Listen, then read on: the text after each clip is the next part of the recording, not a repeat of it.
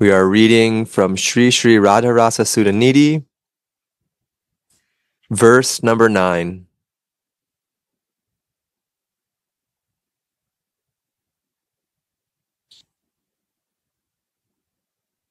O mind, leave all great things or persons far from you and go to Vrindavana with love. For there is a divine jewel, a nectar stream of good moods named Radha there, who redeems the sincere souls.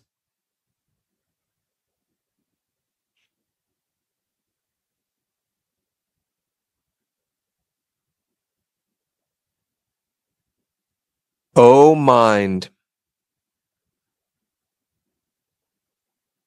leave all great things or persons far from you and go to Vrindavana with love. For there is a divine jewel, a nectar stream of good moods named Radha there, who redeems the sincere souls.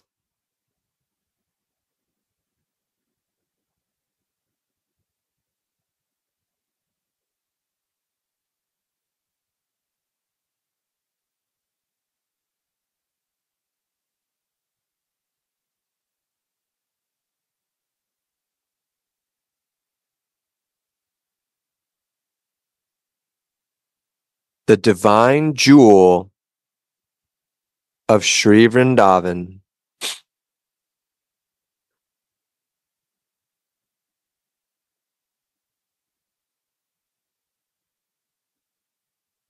Transcendental greed is the very life force of Raga Bhakti. When a devotee becomes greedy after the pure, loving mood of the eternally perfect associates of Mohan in Vraj, he enters into the field of Raganuga Bhakti.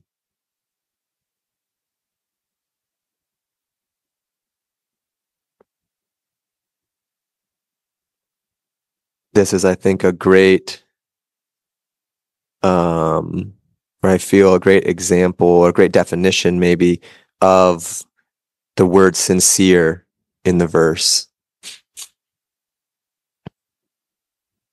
Who redeems the sincere souls. The soul doesn't have to be pure. We don't have to come to Vrindavan, come to Radharani pure and eternally perfect. We just need this greed. This greed for this pure loving mood.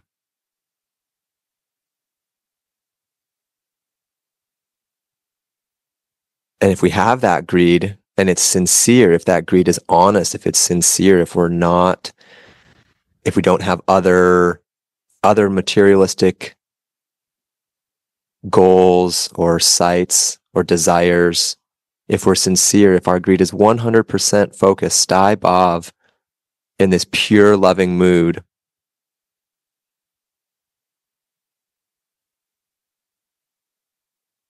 then Radharani will naturally redeem us.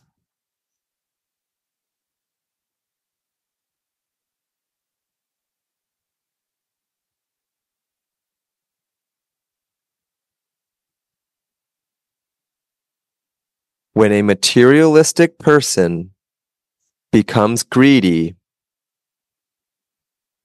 he becomes like mad,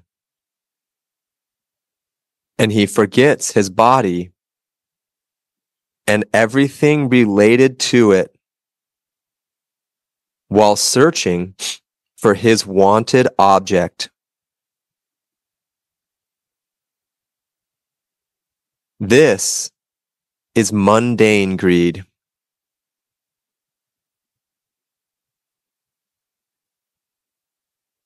But that greed, which appears in the heart at one moment and disappears again the next moment, cannot be called real greed.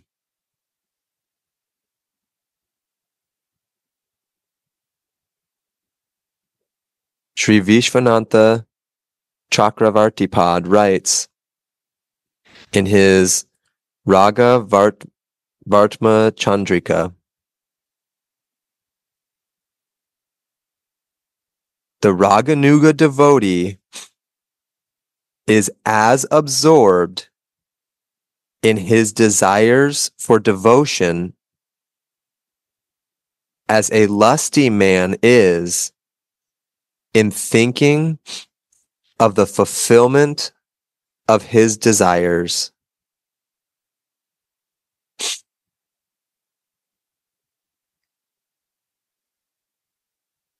Unless there is strong eagerness,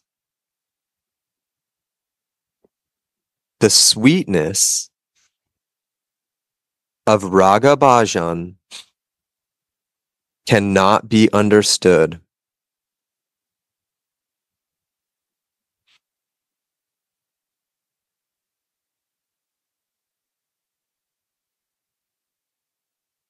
So through this sincere greed, this desire,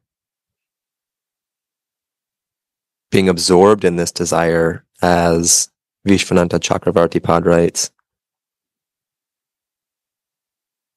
through this desire, then the sweetness of Raga Bhajan can be understood, experienced, felt. If the greed, the desire is not there, the sweetness in the bhajan's not coming.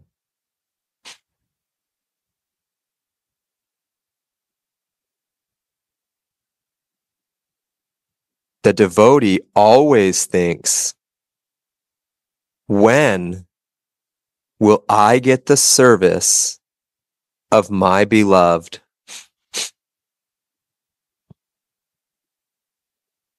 This eagerness is the life force of raga practice. And we see this eagerness, these questions come up in every verse of these books that we read. Srila Prabhupada Saraswati, Srila Raghunath Das Goswami. At the end of every verse, when their visions vanish, they're again praying, crying for this. When will I get this service? This indescribable eagerness, this burning desire. This is the life force of our bhajan, of our practice. It's good to, Jai Shri Radha, Jai Gurudev. It's good to point that out, Mahatma, because it's really important to remember that there's nothing you can do for this greed. There's nothing you can, there's nothing you can do to get it. It comes. So you can cry and scream and roll on the banks of Radhakund. But if it's not for you, it's not for you. It's mercy, the greed. So we cannot, if we want to have greed, then we're in material greed. It has to be a greed that arises naturally. And I've always felt that this word greed is a little bit too strong, even though for some devotees, I'm sure it's appropriate. For me, it's much more a gradual feeling, much more organic and soft. But I recognize that for some it can be very strong. But the point is, it cannot be mental greed. It can't be, I want, gimme. It has to be a kind of wanting from the heart that doesn't pass through possessiveness and attachment, like material attachment. That. Oh, yeah, I think that's such a beautiful point, Uddhava, that this greed, it is mercy 100%, and it does grow over time. You know, when we hear the intensity, the passion of the prayers of Srila Raghunath Das Goswami and Srila Prabhupada Saraswati, it can be easy for me as a neophyte devotee to be like, man, I want it, but my body's not like, you know, shaking out of separation and rolling on the ground in tears. I have this greed, but I feel like this is like way above my level of greed. But trusting that this greed grows with time, just like our practice. This desire comes from mercy, and as we spend time in our practice, as we are in association with other devotees that have this greed, then naturally this grows. And it is, as you beautifully described, not something that we do. It's not like, oh, I'm going to go out and get this greed. It's like, no, this has to come from mercy, come from, as Gaura always puts, someone who has it, you know, and this I think is so beautiful because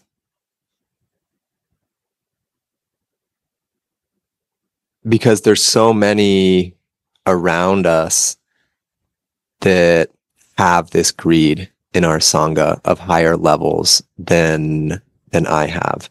And so often when, like for me, when I think of like mercy, I think, oh, this, and this is my Maya speaking, but I think like, oh, this mercy has to come from Gurudev. He's, you know, the highest level of realized soul, and we have to get this. But this greed, this desire, like our Sangha is full of beautiful devotees who have varying levels of greed, and a lot of them very, very high levels of greed, very high levels of desire. And we can steal this greed. We can absorb this greed through spending time in association with them. And to me, that's really inspiring, is that opportunity to be in association with others who have those higher levels of greed. Very nice. Like the people who get up at 2:00 in the morning to come to these sharing sessions. I'm happy you used the word inspiring. I think this is so important. Maybe it's the teacher side of me that I spent so many hours being discouraged and looking for inspiration. And I know that this is, for devotees, everyday devotees, this is maybe the greatest blockage, that it doesn't come fast enough or deep enough, or why can't I get it? Or I've been doing all my duties, going to Vrindavan, doing my rounds, and yet, but already the fact that your soul is in a human body is auspicious.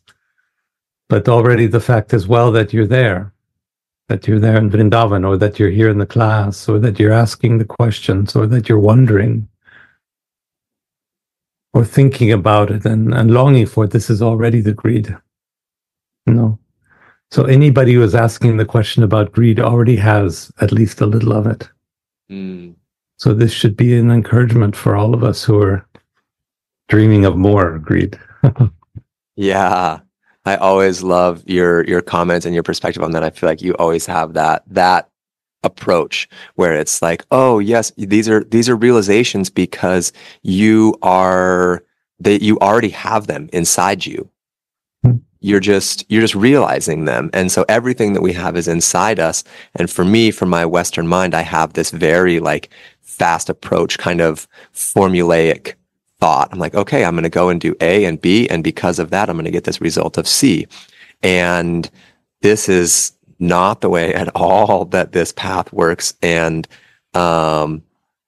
I feel that like there's so many examples, our Gurudev being a classic example of how this formulaic approach to interacting with him, or, our path is not in this linear formulaic method at all. And this can be really for me, has been really challenging, like coming from the West where I'm like, all right, I'm an achiever. I'm going to go out and do it. But it's like this path is like, it's not something that we do. It's not something that we achieve. It's something, well, as Ram Dass says, it's not something you do. It's something you become. And this becoming takes a long time. And it's always been kind of comforting for me knowing that like, I've spent my entire life up to a few years ago developing these habits, these anartas, these ways that I operate and see my life, my world. It makes sense that that's not going to be erased overnight, and a brand new blackboard is going to be drawn out in this pathway. It's like it takes time to gradually shift those over, and that time is necessary because I think Gurudev shared one time, it's like if the progress is too fast, like if it's like trying to climb stairs, and so if you are gradually climbing stairs, one stair at a time, then you can climb the staircase. But if you try to run at the staircase and jump 2, 3 at a time, you can maybe trip as you're trying to jump up, and you fall back, sometimes even further back than where you started. And to me, that's another kind of like, for my Western mind, I'm like, well, okay, I'll try to accept that. Yeah. Yeah, there's just no way of knowing. And think of it this way: if you could know, then there would be nothing mystical about it. If you could know, it wouldn't be divine. If you could know, it would be your mind. So in a way, let's be grateful that we can't know when it will come. But sometimes it comes faster. I look at you two, dear ones, you and Sadhve, who have been hanging around for only, 3 years, 2, 3, 4 years, and have come so far. It's all your mercy, Uddhava. And I wanted to pose I love that greed, thinking about this, like we already have a little bit of desire. That's why we're all here right now. And then it's sincere. And it can grow, and yes, through time, but also for me, what was coming was through relationship.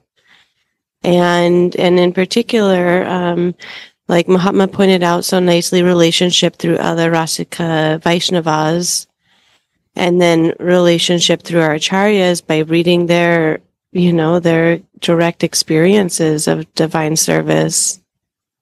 And then, of course, relationship with Swamini and seeing her greed. I mean, she's always in this like desire for serving Mohan, and I feel like maybe, I don't know if anybody has any thoughts on how greed can grow through a relationship. That's what was coming to me. Beautiful.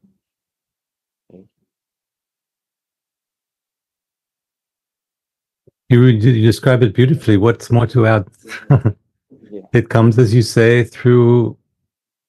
not through arguments and logics and words. It comes through mood. And we all know how a mood can spread in a room or across a continent or across the universe. It comes through a kind of feeling which cannot be bottled and bought and sold, and cannot be put it in a material form. And that too, if there were, a recipe like baking a cake for having this experience of gathering greed, then of course it wouldn't be greed. It would be a cake that you eat up and then it's gone and you have to bake another one. So it has to be mysterious.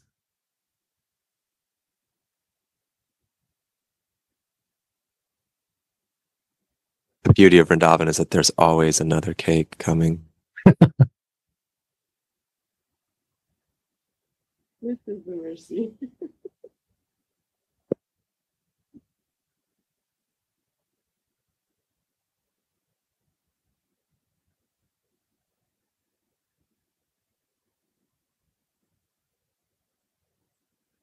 Shripad thinks to himself,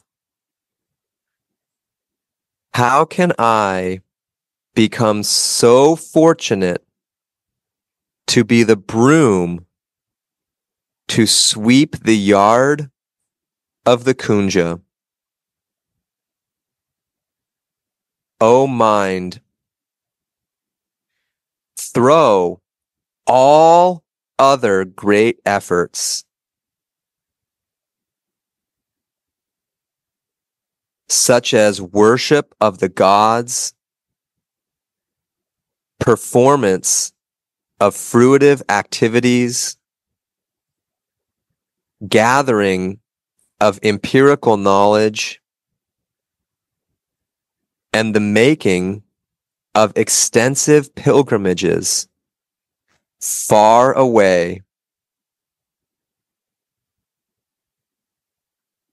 They are just stumbling blocks on the path of pure devotion.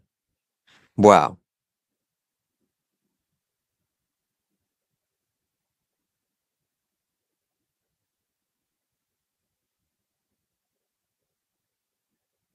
I mean, to me, that kind of like, that sums up everything, really. It's like, let everything else disappear. Don't focus our time, our energy. There's only, there's 24 hours in a day. And for us in Western bodies, I know, at least for me, like I don't even have 24 hours to be able to commit to this. A big chunk of that I spend sleeping, and then others of that I have other material obligations, family, work, these other dynamics. And so when we actually look down at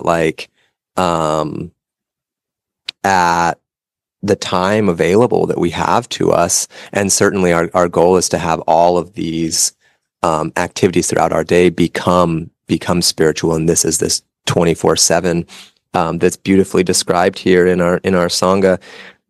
And when I look at like my actual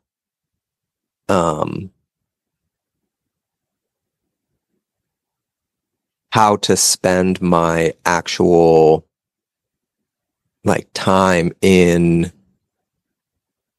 sadhana, I guess would be the word. I think we're hearing here from Shripad, like, get rid of worship of the gods, this external worship, this religious practice. Get rid of fruitive activities, the gathering of empirical knowledge, so we don't need to read all the books. The making of extensive pilgrimages. To me, I feel like that's like extreme austerities. We don't have to go and, I don't know, do some of these austerities that we hear about in these books, the saints of Raj, saints of Bengal, that are incredible to hear what the human body has been capable of, or is capable of doing, at least for those human bodies. But what we're being told here is like, not only do you not have to do those things, you should throw them, get them completely out of your mind. Yeah, that's nice that they were able to do that, but that's not for me. I don't need to do that. Shripad is telling us that like, that's not necessary. In fact, not only are they not necessary, they will hinder our path of pure devotion. They will hinder our process because there are stumbling blocks. We'll get distracted. We'll spend all of our time thinking like, man, I have to go and sit in Radhakund for 20 hours and recite this one mantra 108 times. And only by doing that will I be able to reach my ultimate goal. And that's a stumbling block, is what we're reading here from Shripad. Only one pilgrimage is needed, says Gurudev. Yeah. 40 centimeter one. That's it. My God, sometimes that feels so much further than 40 centimeters. It is. It's the hardest one. You're absolutely right. Yeah, sorry. I got. No, that was my fault. Sorry, I got excited. I can slow down. She don't. Jai Shri Radhe. Radhe, my dear. I love pilgrimage. So I have to think about this point.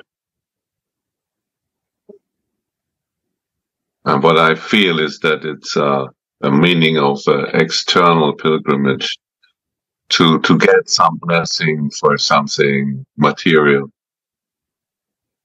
But actually, what I feel is that we are all on a pilgrimage, but on an inner pilgrimage. And we have a very, the goal is very high level. This is not that we like to get something material, good luck, good wife, gold and silver. But our goal is really the service of Shri Radhika. And so we are on a pilgrimage. We are all pilgrims. This is my view. And so if we go to Vrindavan, it's an inner way. And to reach Vrindavan, it's an inner way. You can go Vrindavan materially, you will never reach Vrindavan. You see something, you see some garbage there and tuk-tuks and many things you don't need. But I always felt in my life I'm a pilgrim. And I'm very happy to be this. And all my ways, when I go to Jerusalem or Rome or Santiago or wherever I went, I want to see my Lord. I want to find him. I want to clear my vision. And now Vrindavan is opening this, what I'm looking for, I found now. But I'm still a pilgrim because I'm not at the end of my pilgrimage. And I think that we are never finish our pilgrimage. Even if we get the service we see in Raghunath, sometimes he is judged maybe from Swamini, something wrong. Then he is separated. And again, he wants to see her. So I feel very well as a pilgrim. Even here it's described as I have to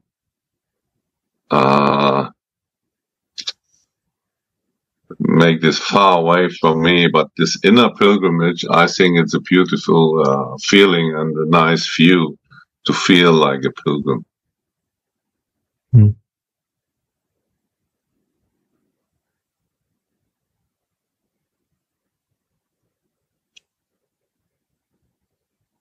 Todd was sharing that a pilgrim has greed, desire to drive him. 100%.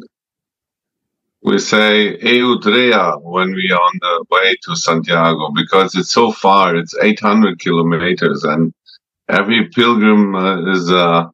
Sometimes you have what is it? Bodily problems on the way because you are maybe not trained for this, and many problems coming. Open legs, and so many problems. And in the Middle Age, many people left body on this way because it was very dangerous also. So they encourage each other with this Eudrea. Go on your path. Don't stop. And what language? This is what? Huh? What it's language? Spain. In Spain, it's Spanish. Spanish. But I think it's an old. It's even a very old description of this. No? Eudrea. Maybe it's also Basque. I don't know. But this is what you listen on the path. Go on. Don't stop.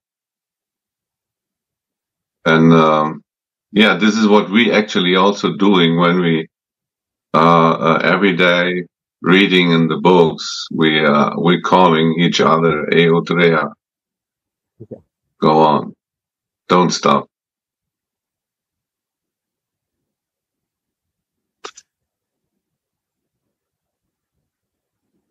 Yeah, this is the beauty of association, of this opportunity that has been created. And I was just actually sharing with Gora yesterday. I was like, thank you so much for pushing me, for putting a fence around my seat. I was like a little bit off mentally yesterday morning, and my body wasn't feeling super good. And so I came down all like curled up and was, my mind was telling myself, okay, I'm just going to sit here and read quietly. I'm not really like inspired to share. And then of course, Gora, one paragraph in feels into this and it's like, what do you think about this? Mahatma? Eh? Eh? And it's like that gentle pushing is such a beautiful way to steal that greed from someone else when we don't have it.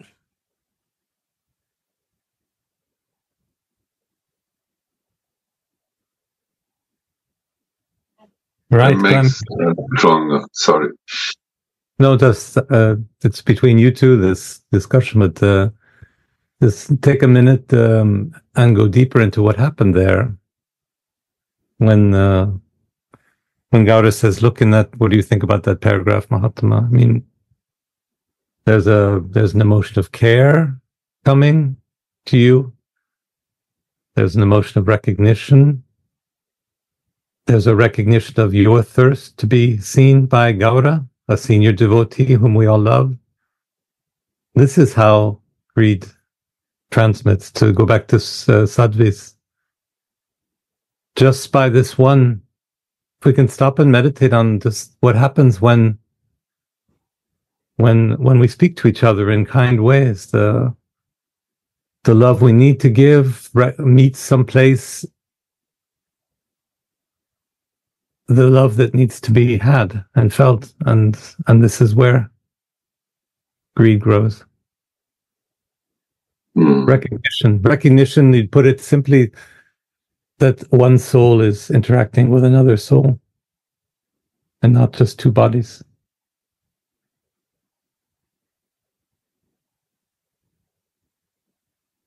Jay.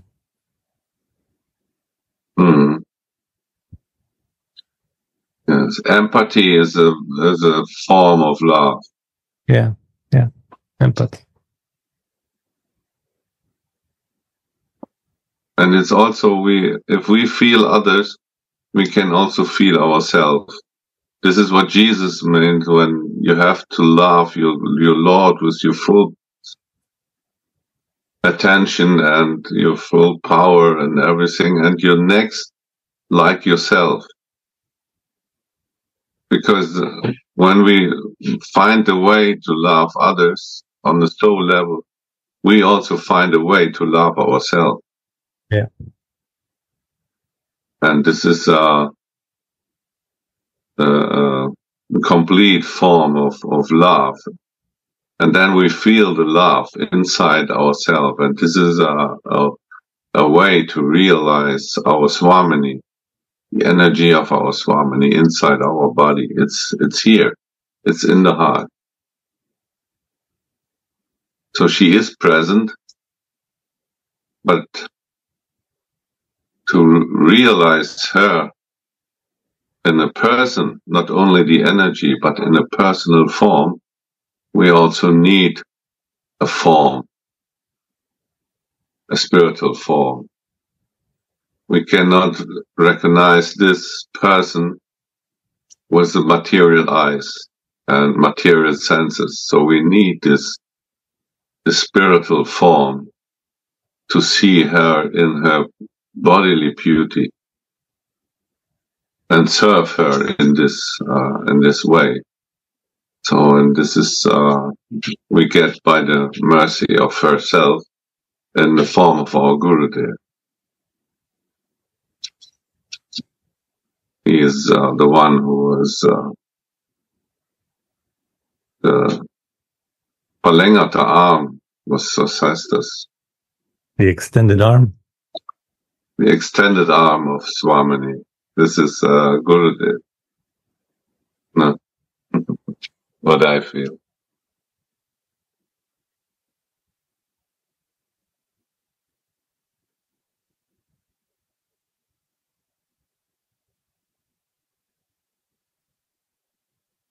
So,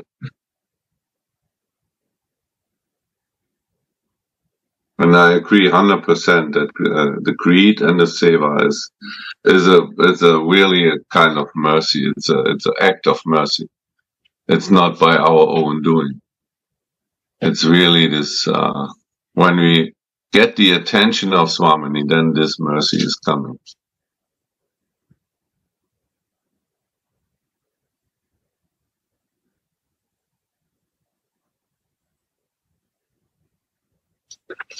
Right, Sudhanidhi?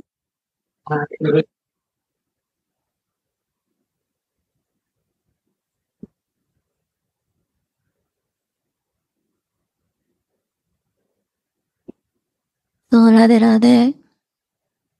Good morning. Jai Radhe. Thank you for beautiful sharing. So here, this verse first said, "Oh mind." This is a very unique point what now we are talking. It's not like surfacely activities, no. First important is mind. Which kind of eagerness, which kind of determination we have. That's why Gurudev said we should read Manasiksha by Raghunatha Dasa Goswami. Raghunatha Goswami is our Prema Prayojana. He shows a way how to get our greed to serve Swamini, how to attain this Swarupasiddhi, Manjari Baba.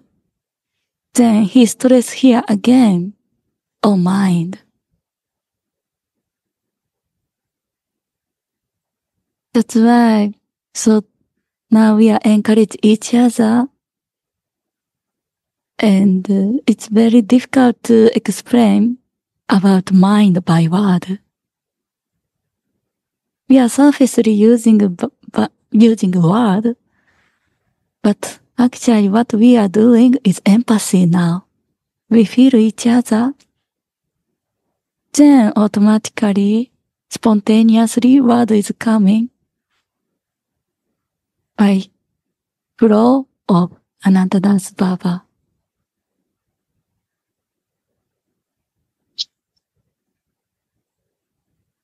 This mind is very unique. And thank you for sharing how to make our mind more eagerness and connect with associate. Shri Radha.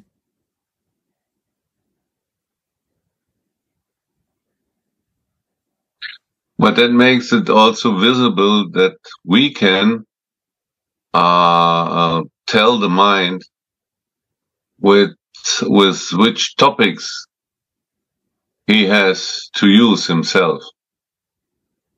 There is a higher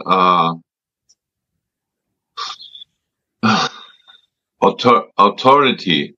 The mind is not the highest authority. So there is a possibility to control the mind. Right?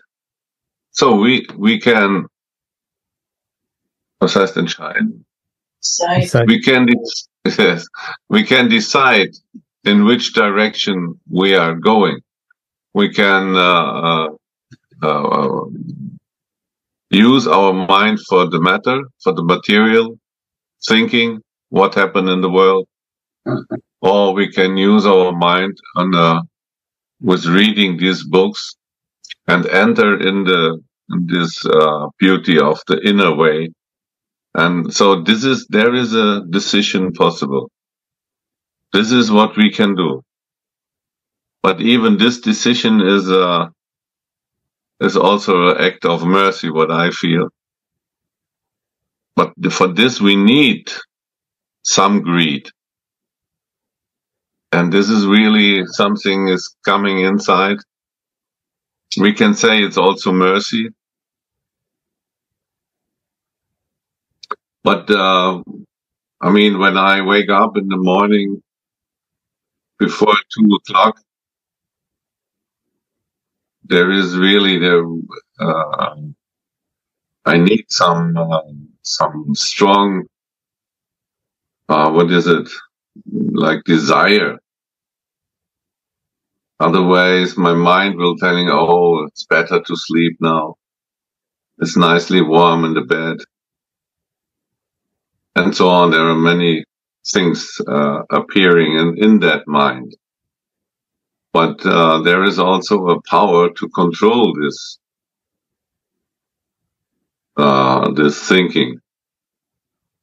And I make the other thing more important, and this is coming by the feeling that I have only a limited time to grow in my spiritual relationship to Swamini. I have a limit time in this life. Many around me now last time left their bodies very fast without any sickness before, like also our Raghunath. It was surprising to everyone that he left body so quickly. And in my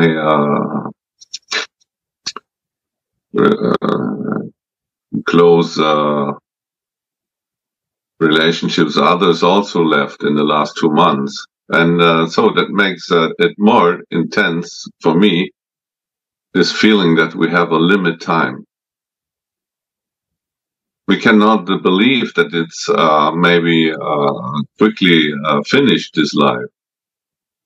And maybe it's true, maybe it's again 20, 30 years, why not? It's possible, but it's also possible tomorrow.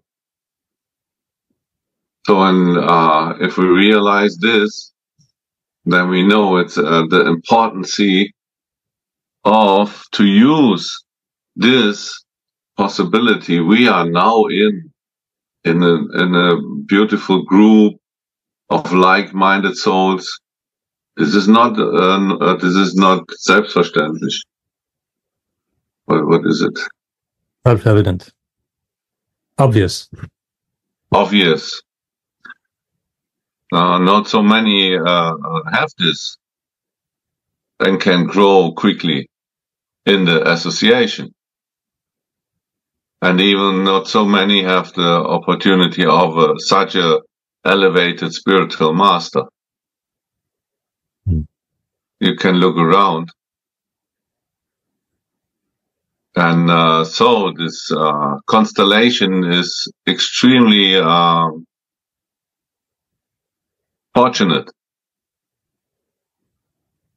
and that to use properly. And so that this importance we can feel, and that makes greedy also. So we understand this importance. We see the world is breaking down around us because this world is temporary, and we just got the opportunity to find a way up by the service to our Swamini, and this is the greatest gift she brought in this Kali Yuga. And it's available to me. This is a unique thing, and so to enter in this, I feel very, very blessed as a pilgrim in the spiritual path.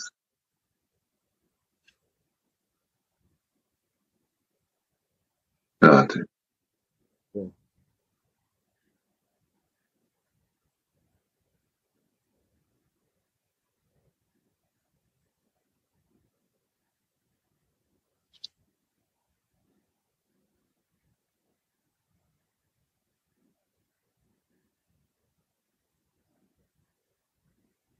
By adding this phrase, this drawing of attention that Kishore Didi so beautifully pointed out, this "oh mind," to the sentence right before the sentence we were just talking about, throw all other great efforts. Shripad is maybe praying, showing us not only throw these from our physical practice, also throw them from our mind. Don't even think about them. Concentrate our desire, bring it into this laser-pointed stai-bhav, this single-pointed focus. Don't even think about worshiping the gods, fruitive activities, gathering of knowledge. It's not to not do these activities, don't engage in these activities. Also, don't even let them come into your mind. Like, please, mind, let this go. Like, I don't need to gather empirical knowledge. I don't want to be performing fruitive activities. And let my mind be single-pointed focus on my goal. So it's a prayer to the mind, Mahatmaji, right? Yeah, exactly. He has to become our friend. So I think as it was in the Bhagavad Gita, that the mind can be your enemy, but also your best friend. So both is possible, no? And there are different prayers we know to the mind. So please, mind, be careful and help me, like this, become my friend, and be engaged in the spiritual path. This is also a prayer to the mind, oh mind. It's not oh Swamini or Krishna, it's oh mind.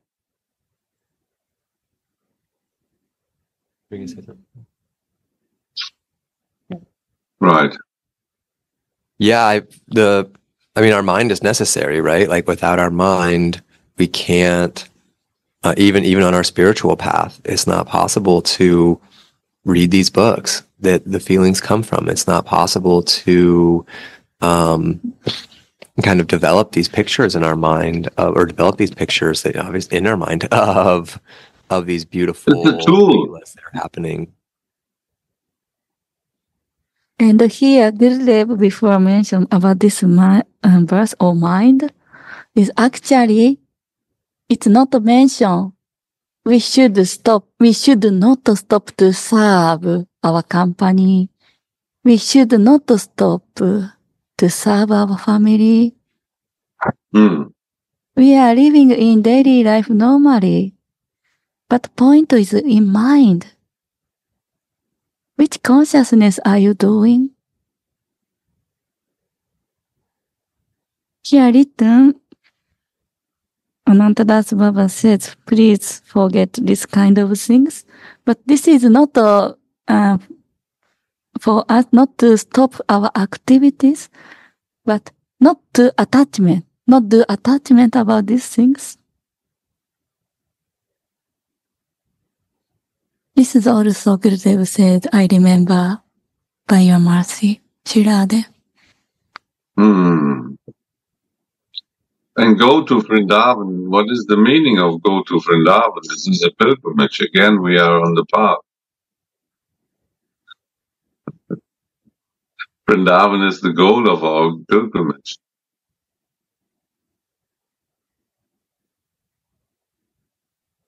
Mind, be aware of Vrindavan. This is our meditation point. And who is there? This is our Swamini and our service that we will find in Vrindavan.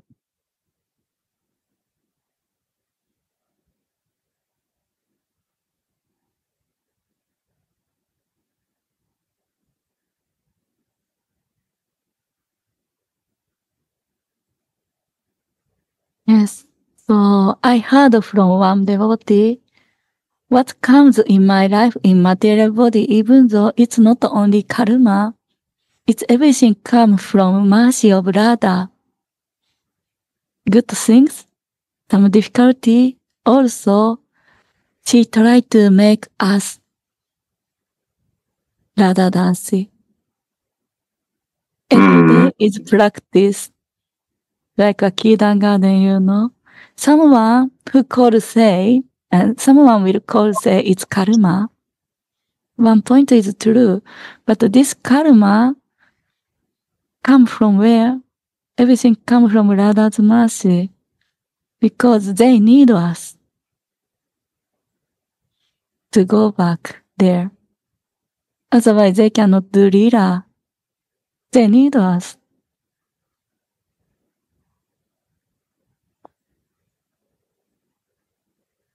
Shirade.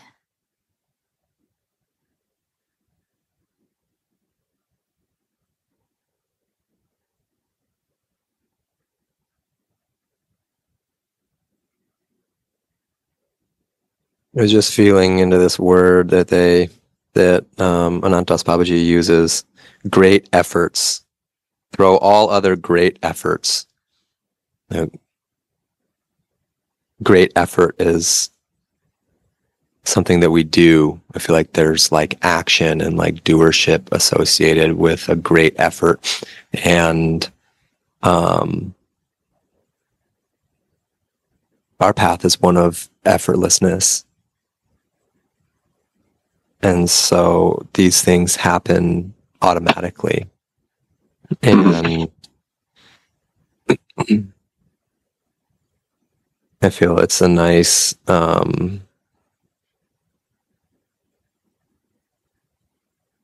kind of idea to key in on and maybe dive a little bit into is like, oh mind, like remove these thoughts of great efforts. There is nothing to do. Everything comes through mercy, and so there is no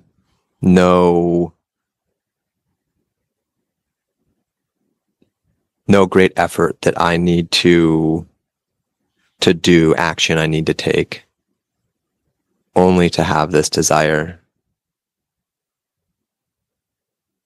This is what viewer means. They're both teachers. Nothing to do but be entirely present in order to view. Thank you for summing up what I was dragging on trying to say. Oh, I'm sorry to interrupt.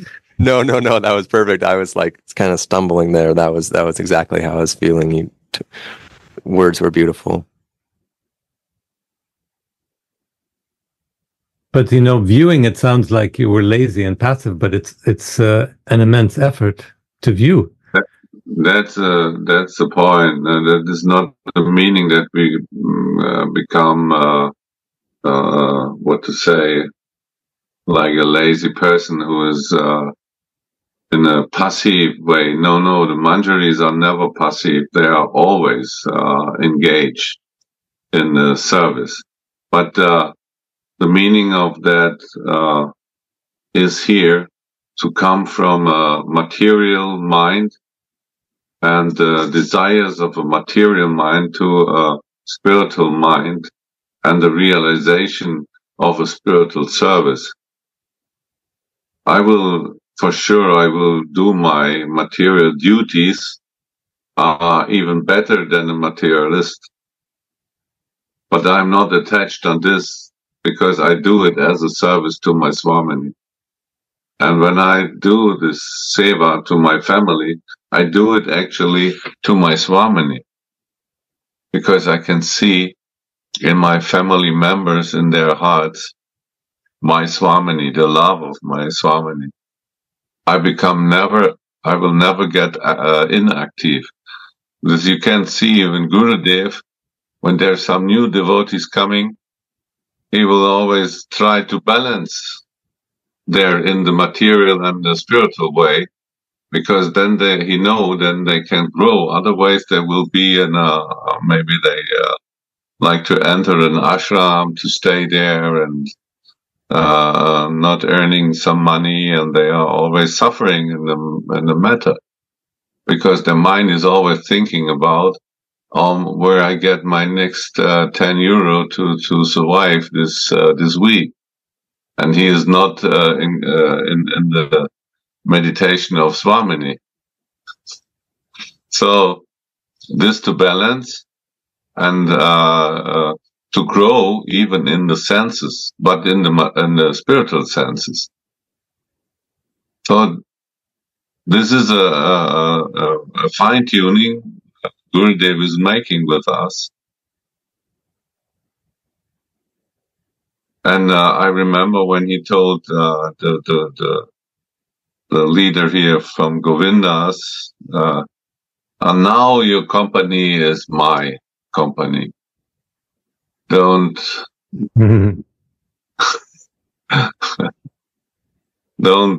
take this burden on your shoulder. Now it's my company. And she was so shocked. At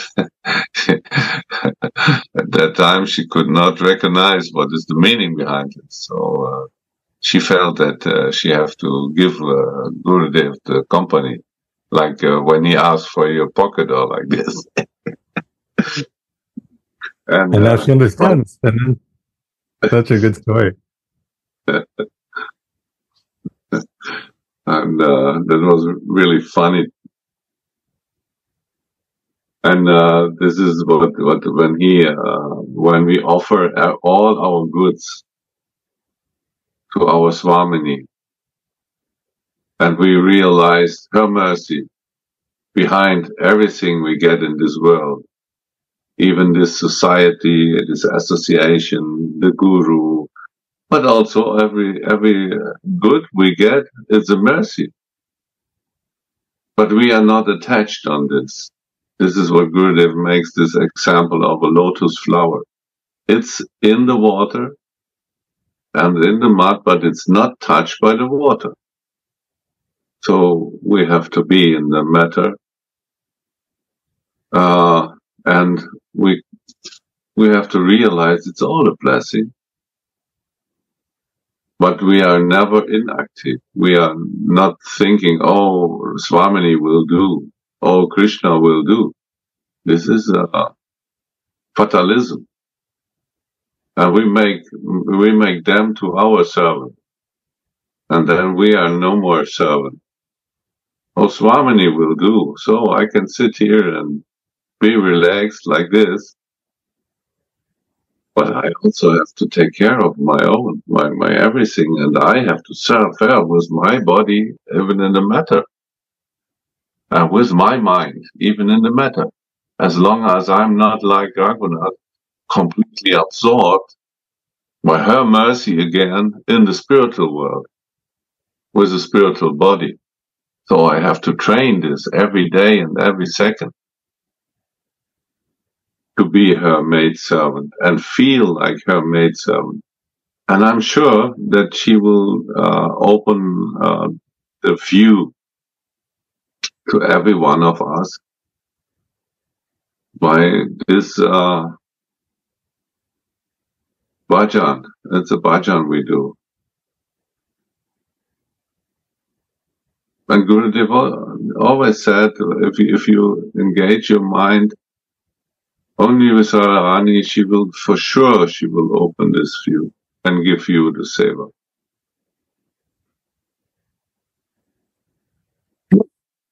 Oh, sorry. Excuse me.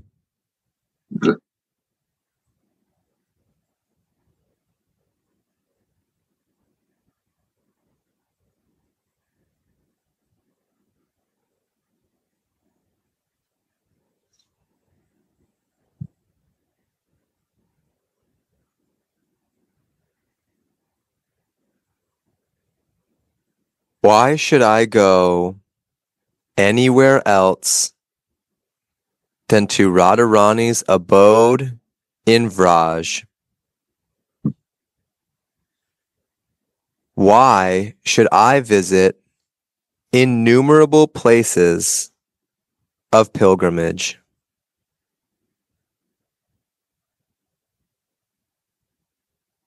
You see the transaction, huh?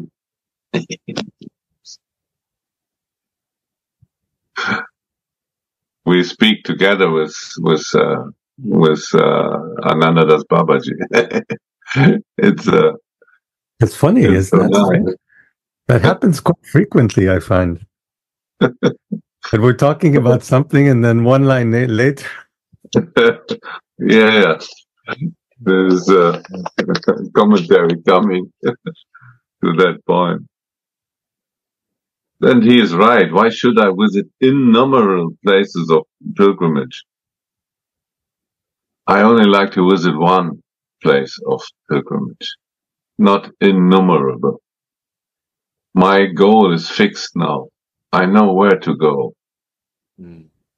So I fix it on one point. And then I'm strong.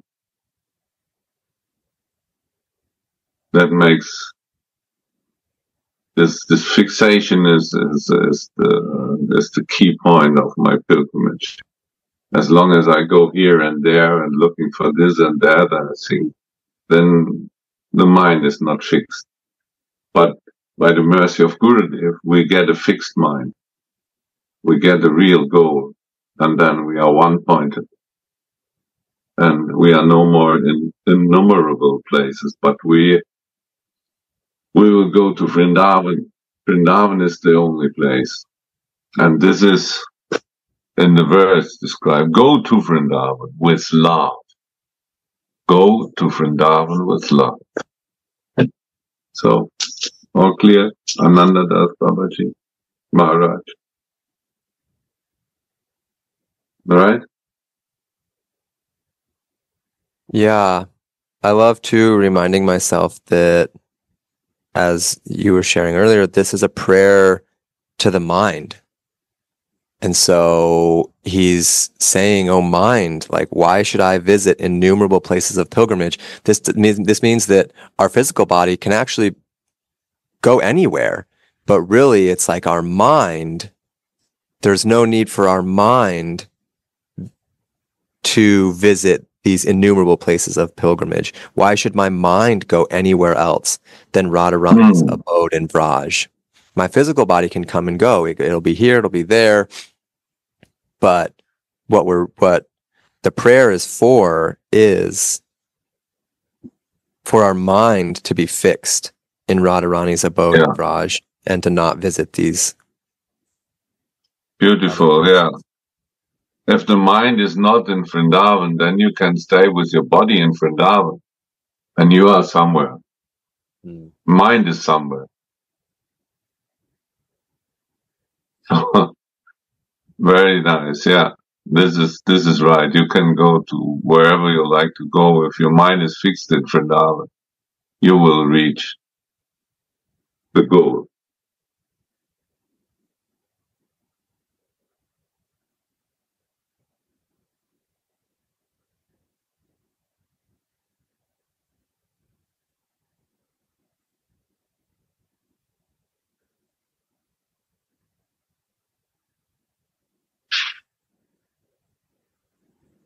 in the second volume of Haridas Dasa's book, Gaudiya Vaishnava Jivana,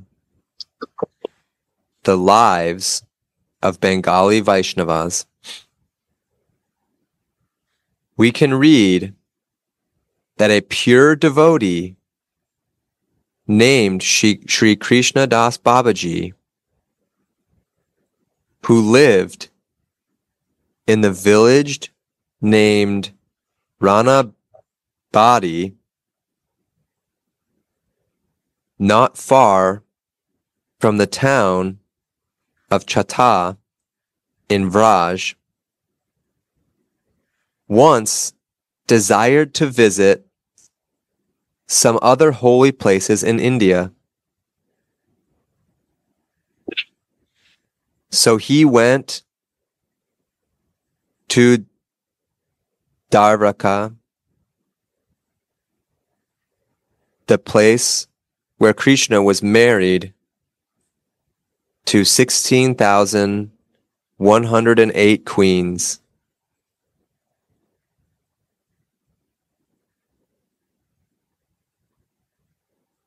When he returned to Vraj, though, Radharani appeared to him in a dream and told him, "Now you belong to the group of Krishna's queen, Satyabhama. Go back to Dwarka." Baba was so upset with this that he burned himself up in the fire of separation from Vraj and Sri Radha like a piece of firewood. In this way, Baba gave up this mortal world, showing all the devotees in the world how unfavorable it is for a devotee of Sri Radha to leave Vraj.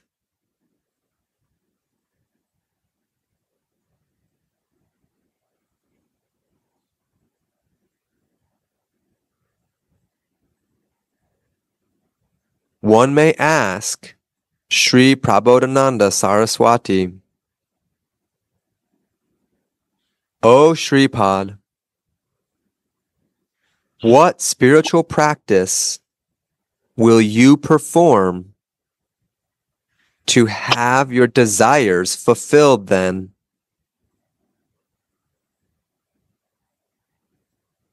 Shripad says in this verse, "O mind, go to Vrindavan with love.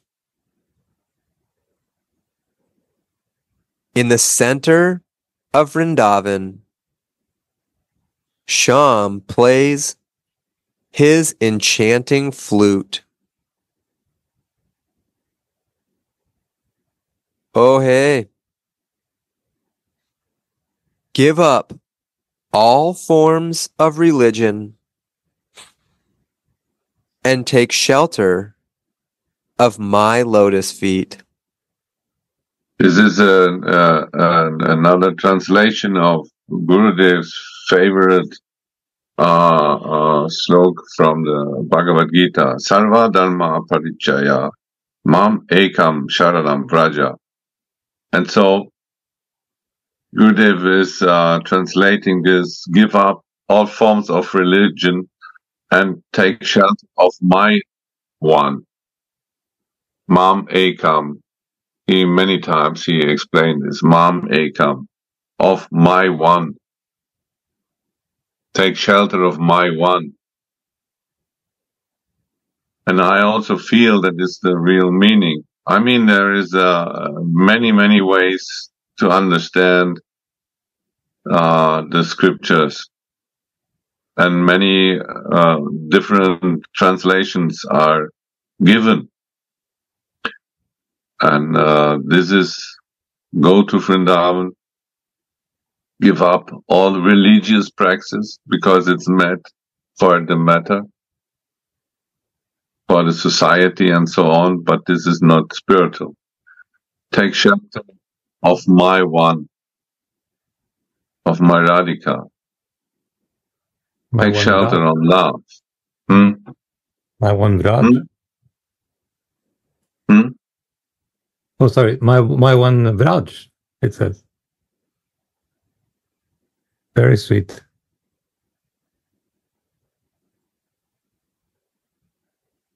Radha, yesterday I read this same sentence. Then one inspiration came. This Mohan says, take shelter of my lotus feet. Whose lotus feet? My lotus feet is not Mohan's lotus feet. Radhika's lotus feet. This come to my heart. Shri Radha.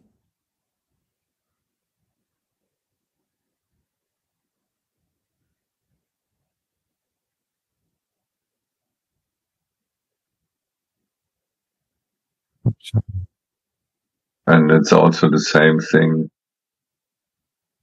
when we leave Vrindavan and leave Swamini. They belong together. There is, without Swamini, there is no Vrindavan. And if you go to Dwaraka, you leave her. Then again, you're like Lakshmi Narayan and this. You like to serve the controller. It's a big difference between Dwaraka and Vrindavan. And our Swamini we only find in Vrindavan because she is the heart, and she is actually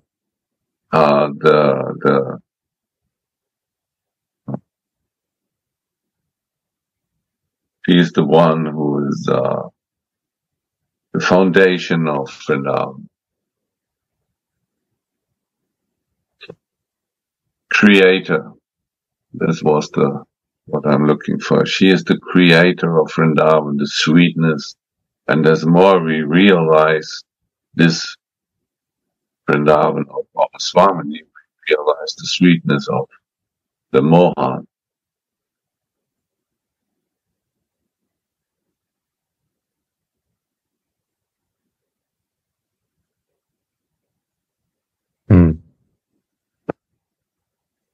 Beautiful. And I cannot follow the word my lotus feet because it has always to be in a relation to Swamini. There is no Mohan without Swamini. Then it's a Vishnu form. It's not this sweetness possible in Dwaraka. You will not find. There are queens. There are no cowherd girls, no maidservants. Queens, palace. Mother is not churning butter there in this palace. There is no place for butter churning or milk cows. This is another move. It's also nice, but it's not this is not our Vrindavan. It's a simple, it's a loving place, full of heartwarming relationships. And this is lead by love. This is, you find in Vrindavan. And in Vrindavan, everyone is somehow related personally to Mohan and to Swamini. So my understanding really from this sloka is take shelter of my one.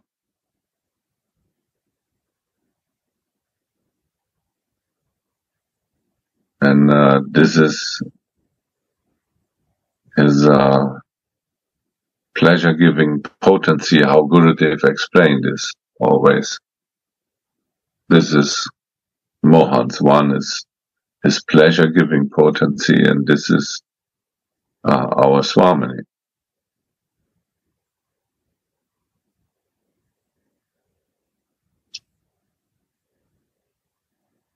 And the word Vraj is in that context what I understand. Charanam Vraja.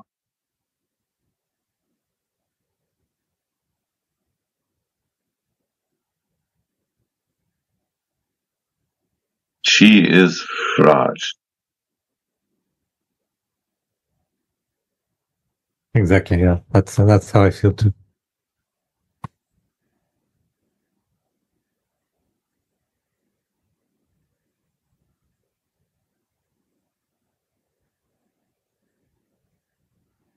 Yeah.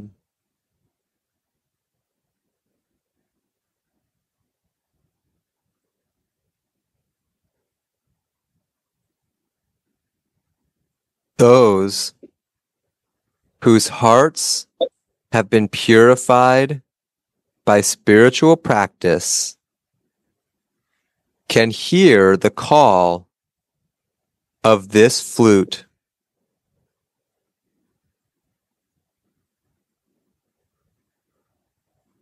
The hearts of such devotees are absorbed in the mood of Raj,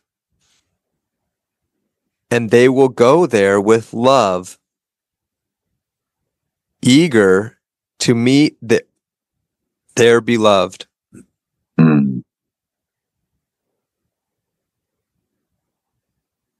Knowledge of the impersonal Brahman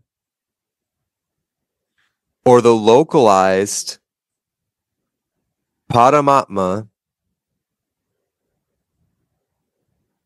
and the reverential, regulated devotion to the Supreme Lord will cast one far away from the path of tasting the sweetness of Raj.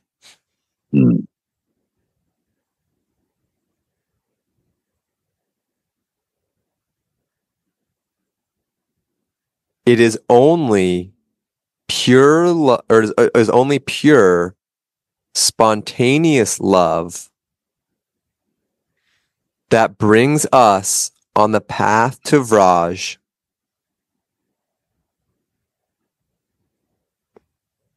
And it is that love that brought the previous acharyas like Bilvamangal. Thank you. Bilvamangal, Jayadev, Chandidasa, the six Goswamis, and so many other great devotees to Vraj.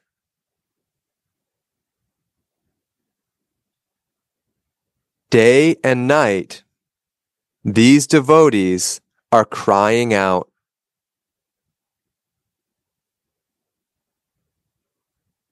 "Oh, where is Vrindavan?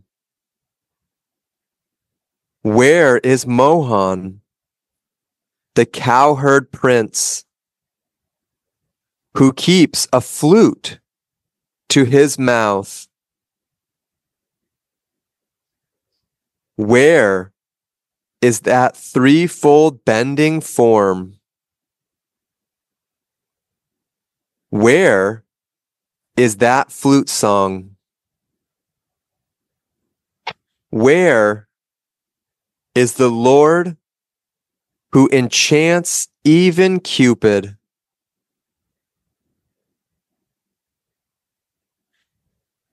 Srila Narottama Das Thakur sings,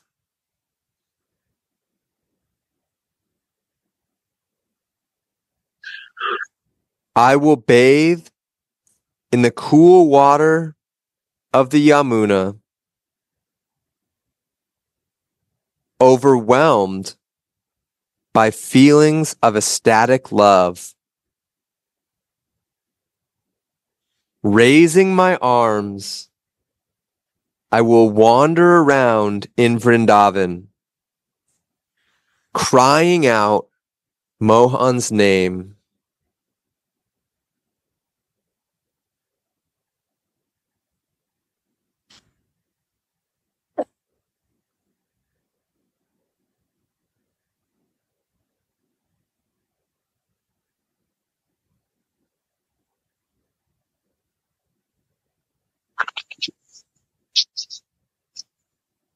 I will soothe my burning heart by seeing Radha and Mohan's trysting place,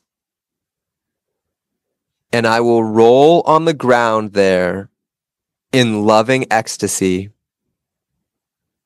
calling out, where is Radha, the queen of my heart? Where are you, O Lord, lifter of Govardhan Hill?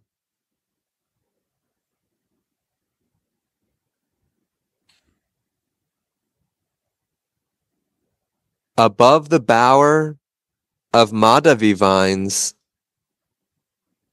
the male and female parrots blissfully sit and sing songs about Radha and Mohan. I will sit at the foot of a tree there and soothe my heart by hearing them.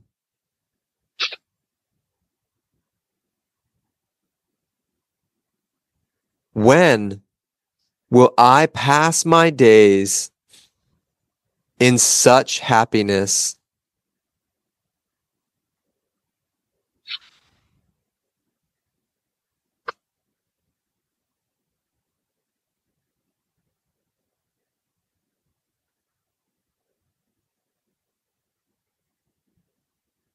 The word Sat Tadani in the text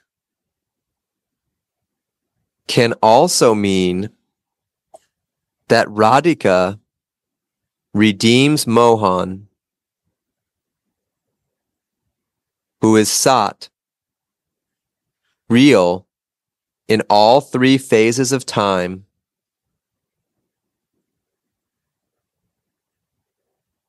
One may ask here, does Radha have to redeem Mohan at all? He is, after all, not a conditioned soul, is he?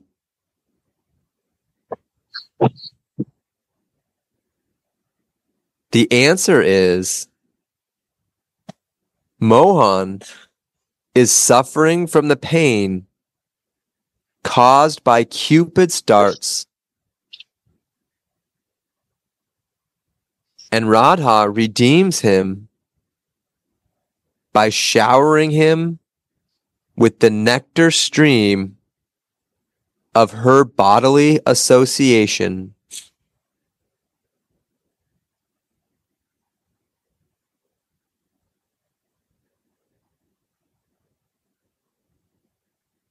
The root verb div of divya nidhana means play, which means that the sweet, amorous play of Radha, which makes Mohan happy, takes place in Vrindavan.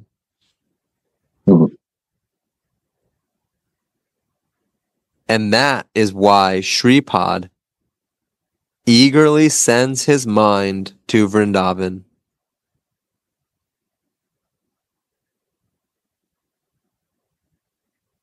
Another explanation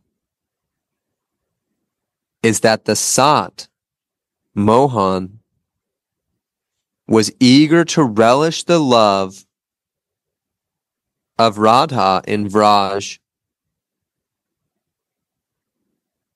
and therefore descended to earth to become relieved from the burning agony of that desire.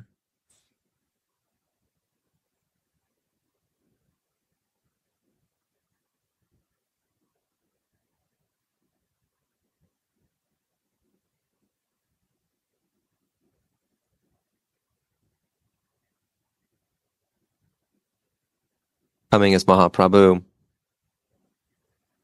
with Manjari Bhav. Because the only way to relish the love of Radha and Vraj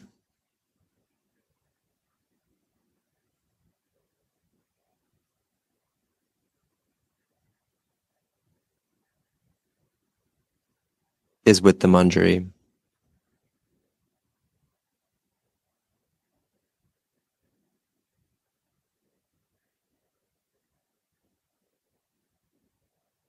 It's a little different. Yeah, I was actually... This is Krishna who came 5,000 years ago to relish the love of Radha and Vrindavan.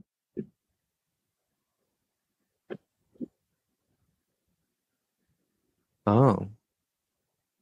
He likes to relish her love.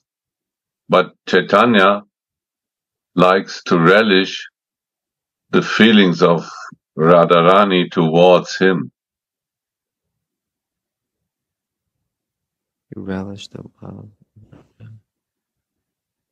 Relish her love means he is in the enjoying mood. Yeah, okay. Right? Yeah. There he is, this, what is it? Rasa, Rasika Shekara.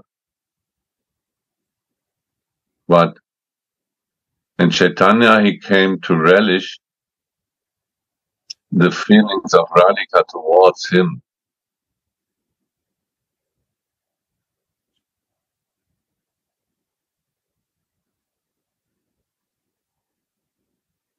Now he changed. He became a subject.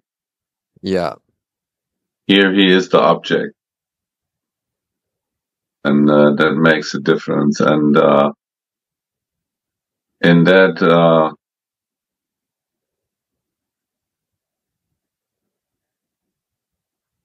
in Chaitanya, he also relished the mood of and the feelings of the Manjaris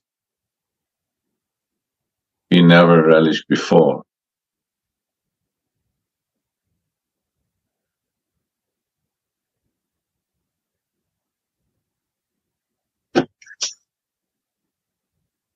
But that these Manjaris are always there.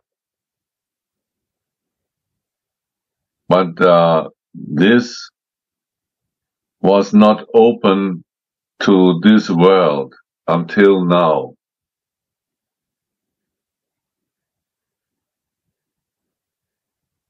So in the Bhagavatam, Krishna's Leela are all described. But this Manjari Bhav was not there. So this is happened in Mahaprabhu. In the Bhagavatam and the Vedic scriptures, it's always this controlling mood of the personality of Godhead, Krishna.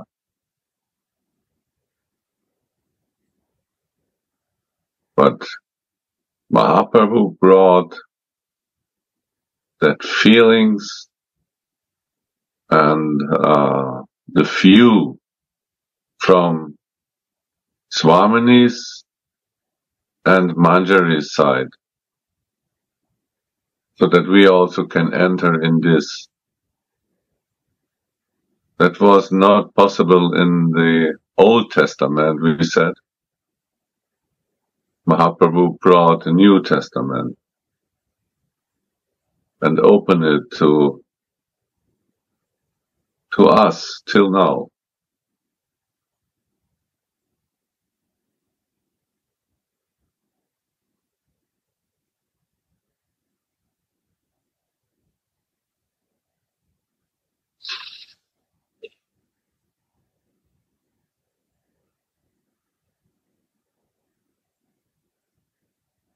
Radhe Radhe.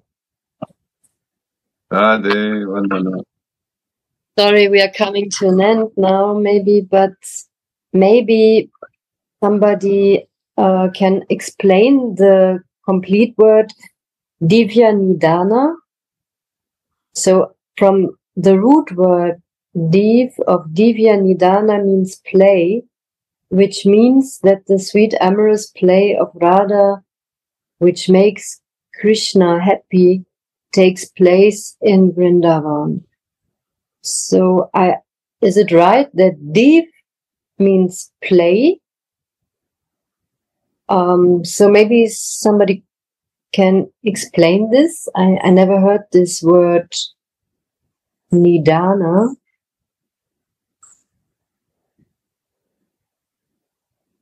No, maybe it's not important.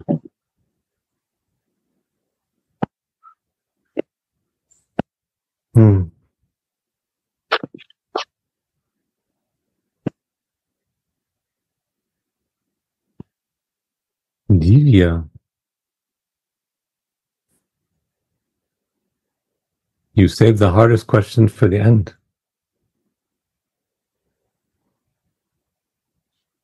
So maybe Vandanaji, this, if you have a book, so maybe little technical sharing, maybe.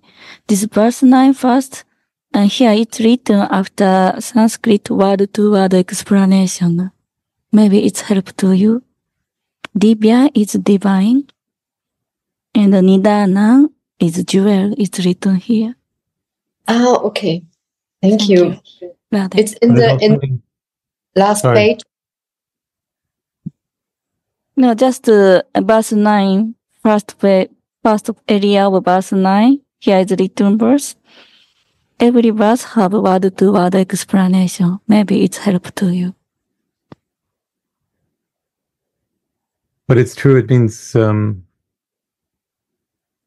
I'm just looking up in my dictionary.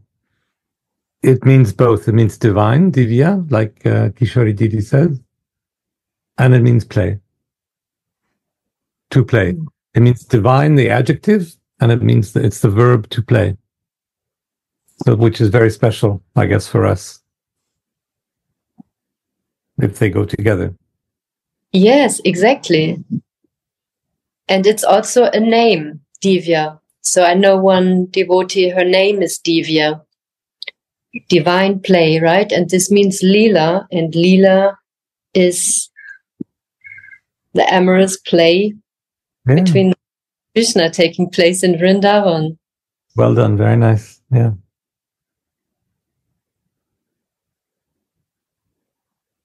Thank you. Thank you, I think.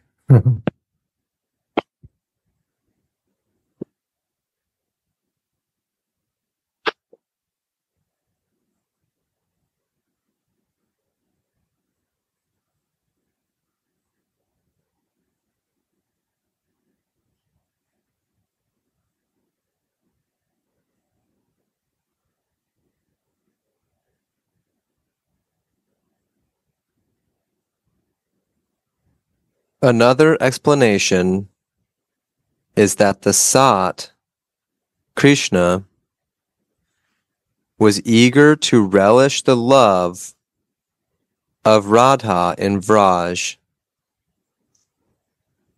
and therefore descended to earth to become relieved from the burning agony of that desire.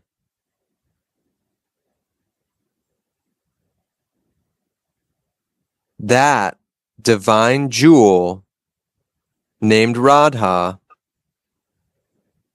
is a stream of nectar, and simply by taking shelter of her, one will attain the rare love of Raj.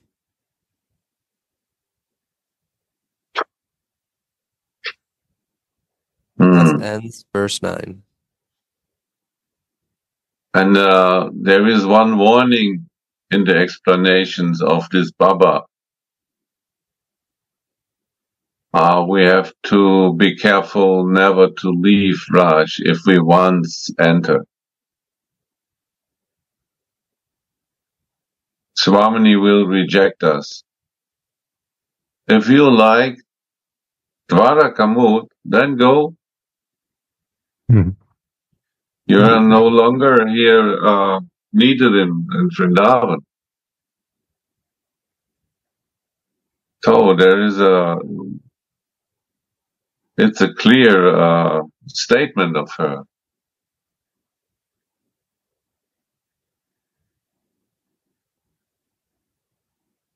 She is really, if you go somewhere else, if you once get Vrindavan, and then again you're looking for something that's very unfortunate for you.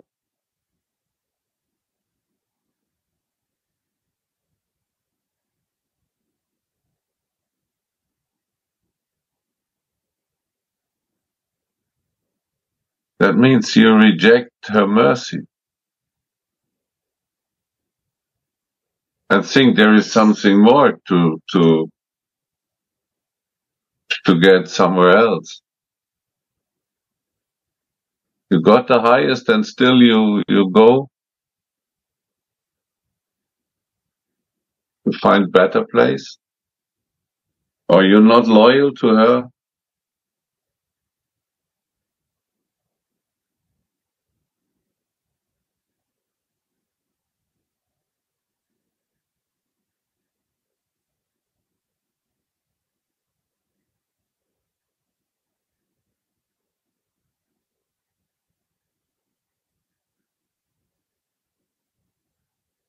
That's what I feel in this. Maybe another one is as different.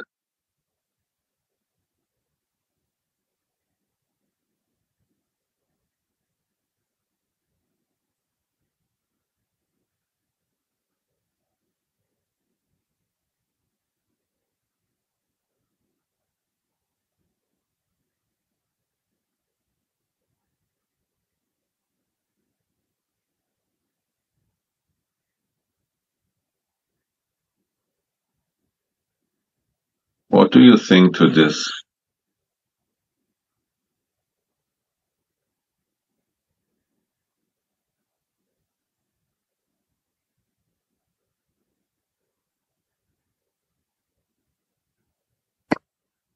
Radhe Radhe. I'm feeling it's really hard because I don't know who is this personality that I'm sure it was a very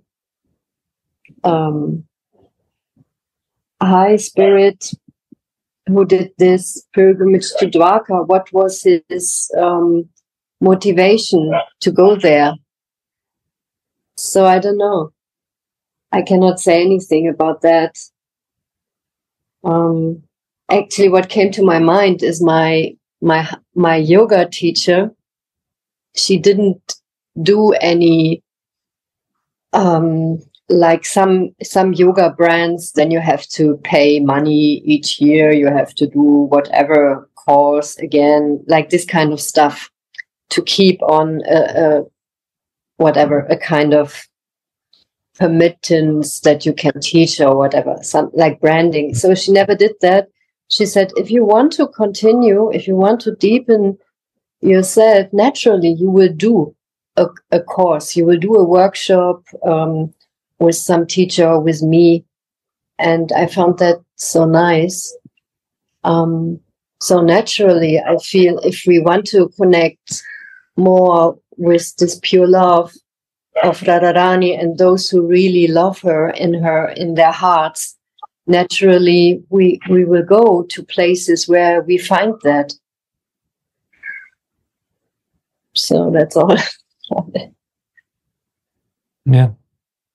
We go naturally.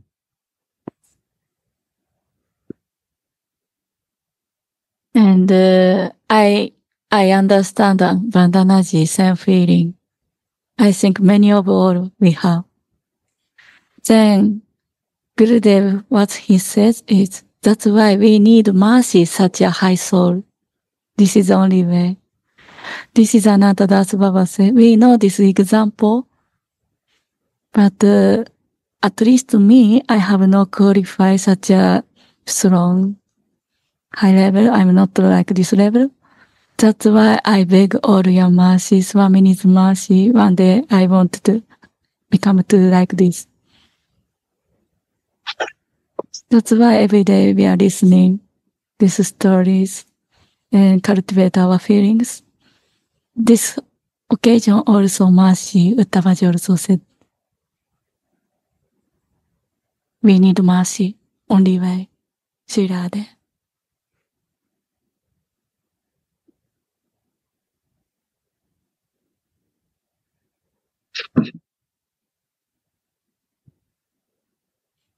Raghunath Das, once he got his milk, I think, from another place.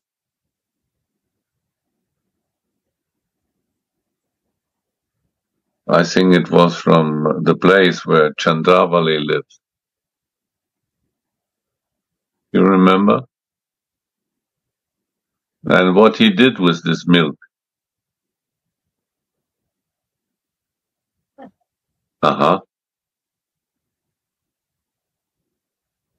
This is what I understand. We have to be careful to be one-pointed.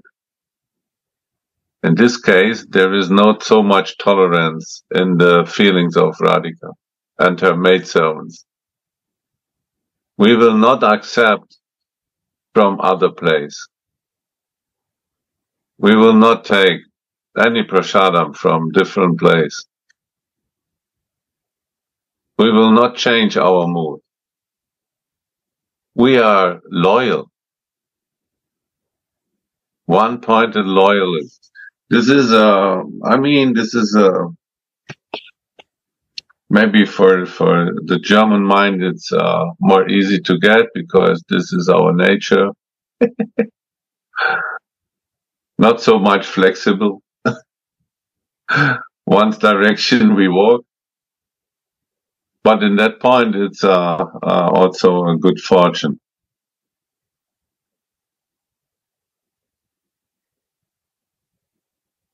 Because, Raghunath was not a German, as much as I know. So, in that case, I like this very much and fix my mind on Swamini, but not actually Gurudev fixed my mind on Swamini, not me. Before I met him, it was a big difference.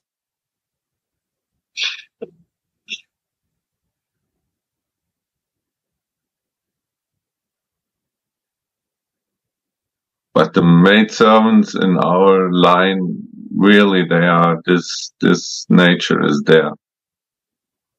They will not leave these borders. They will always be the shadows of Swamini. So there is no way out. They will never leave this place of love. And this is the place where Mohan is controlled by love. You are mine.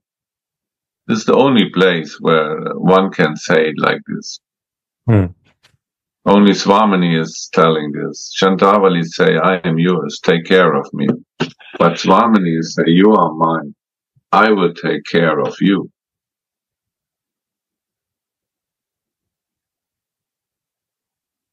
Abhinata was more strict than not taking a prasadam. He just, I think disciple just get the cup, the leaf cup.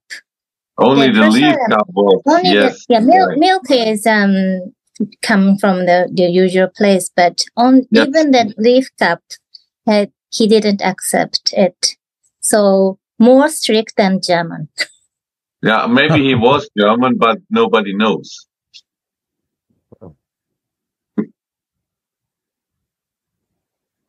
I feel that all these examples with the milk, with Raghunath Das, the story of Krishna Das Babaji, they all show us the importance, continue to try to hammer in, like Gurudev does, the importance of this Staibhav. And I remember someone asked Gurudev one time, like Raghunath, he's like this eternally perfect soul, yet he's coming out of these meditations. And how is this happening, and I can't speak for Raghunath. I have no feelings, like I don't know his inner workings or anything, but in the moment,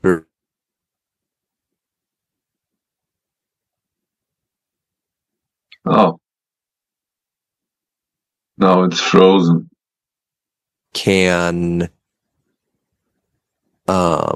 instantaneously drop you out of the Leela, can drop you back into material consciousness.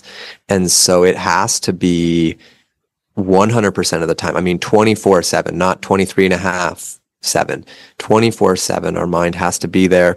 And I was reminded when everyone was sharing of yesterday in the commentary by Nandadas Babaji, Uddhava actually beautifully pointed it out as one of the kind of concluding thoughts, meditations for the day. The Kinkaris don't leave their post for even a moment. And so this is their mood. They are fully engaged all the time, and no deviation in their seva, in their vision, in their desire. Yeah. The milk will be ruined by one drop of lemon. Mm.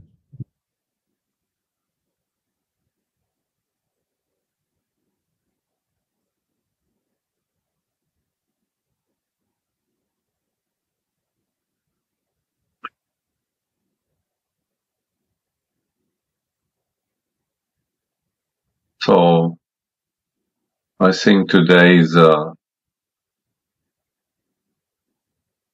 meditation is really this, how much love is in Vrindavan because of Swamini, and how much fixed are the manjaris towards her, and how great is also how much shelter Mohan is taking on her lotus feet.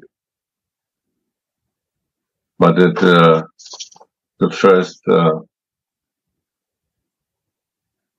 on the verse was the divine jewel of Sri Vrindavan. That was under the verse, no?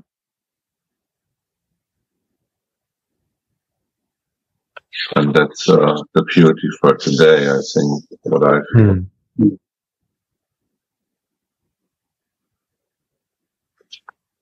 The divine jewel of Sri Vrindavan. I think we are a little sorry. over the time. Thank you. Jai. Jai Jai Jai Shri Radhe. Dandavats to all devotees. Shri Radhe. Jai Shri Radhe. Some news from Gurudev? Yeah, he not much changed. He's doing well. We got to talk to him for a while yesterday, and so it was like seems like he was back in. To me, he was a little bit more back in the kind of consciousness of, or I don't know, consciousness, but he seemed to be a little bit less fully engaged in the that seva that he was previously engaged in. He was kind of like back and like asking about other things around the ashram and like how things were going and this and that, and kind of like back in the mood that we all know and love. And so that, I don't know, to me that might not, he might have always been in that mood, but that's kind of what I was perceiving was his maybe his bandwidth was able to kind of expand back to Vrindavan world and Mungir Mandir a bit more than maybe was previously possible. Yeah. But that also might be an incorrect interpretation of where he's at. Who knows? But he's doing good. Long story long. Okay, thank you. So we, at the moment, we not call him because we understand that he is now in that family affairs with so many problems there. Yeah, I was feeling similar. I kind of like, I sent him some voicemails, but then yesterday I called him and he had the classic, like, you forget me, you know? I was like, oh, Gurudev, like, what to do, you know? Like, I was just, I don't know, feeling that you were, and then he was so quick to just get right into, as he does with all of us, like, right into what, you know, I have going on in my, I'm like, Gurudev, how's it going there? Good. So how's Sadhvi doing? How's the baby? Like, how's the pregnancy? You know, just all right back into our problems and our world. And so, oh my God, I'm sure he would love to hear from everybody.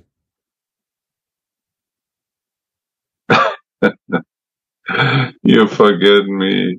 I know. I'm like, Gurudev. Yeah. So thank you, Mahatmaji. Thank you, all of you. Jai, See thank you, my see dear. you soon. Shri Radhe.